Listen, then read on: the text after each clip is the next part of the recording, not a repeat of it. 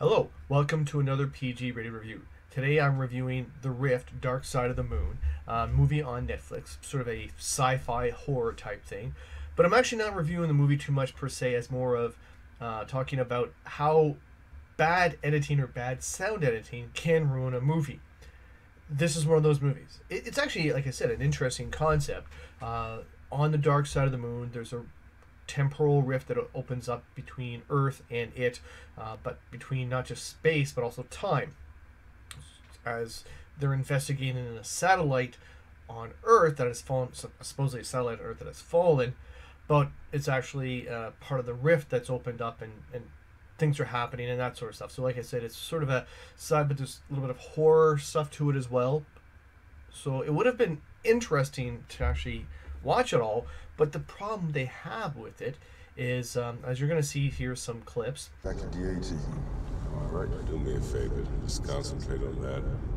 Let me know when we get close. Your son, where is he now?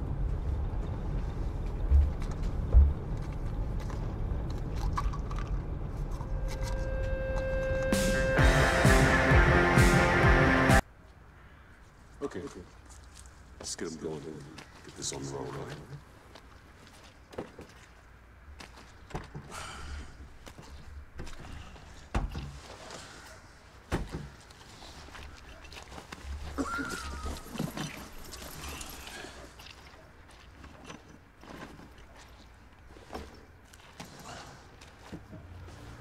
Okay. Ready to go? Yeah. Let's go.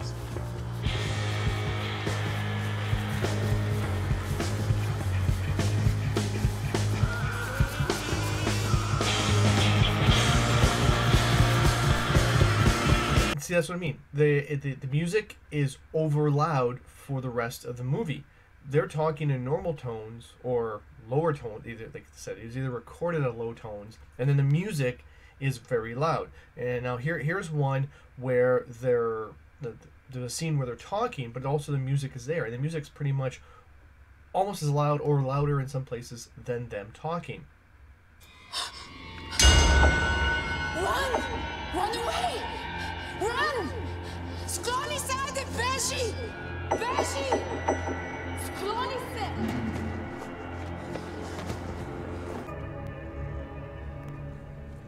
I asked you a question, Professor. I told you, the signal came from the satellite. That's why we're here. That's why we're all here. There is no satellite. There never was. And I need you to stop bullshitting me. So why don't you tell me what you really know about why we're here? What do you mean there's no satellite? I'm telling you, there never was any satellite. Get me? You're a brilliant man, Professor. I shouldn't have to spell this out for you. So now, like I said, like it takes away from the moment, or especially like the horror suspense, when the music is that loud for no particular reason. You know, like this is where I had an issue with the Blade Runner near the end, where the music was, as a fight scene, and the music was way too loud. It would have been better with no music or very muted. Same thing in this one, The Rift. The music, the soundtracks are way too loud for the rest of the movie. Either, or like I say, either they recorded the sound, the talking, too low a level. So, like I said, this is a quick, nasty review, because like I said, I couldn't watch all the movie because this music was too loud. It takes away from the movie. I just did not enjoy it. I couldn't finish watching it because, like I said, it took too much away from me. And this is where I was trying to explain. This is where some movies have done it badly.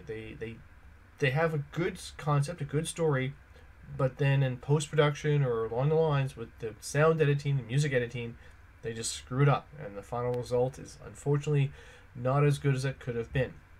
This is where, like, when you're doing a movie, you got to pay attention to all the steps all the way through. That's what makes a truly good movie. Even if it's a B movie or don't have as much of a budget, if you're paying attention to the details and you do proper post-production and stuff, you end up still with a good movie, unlike this one. Thank you and have a good day.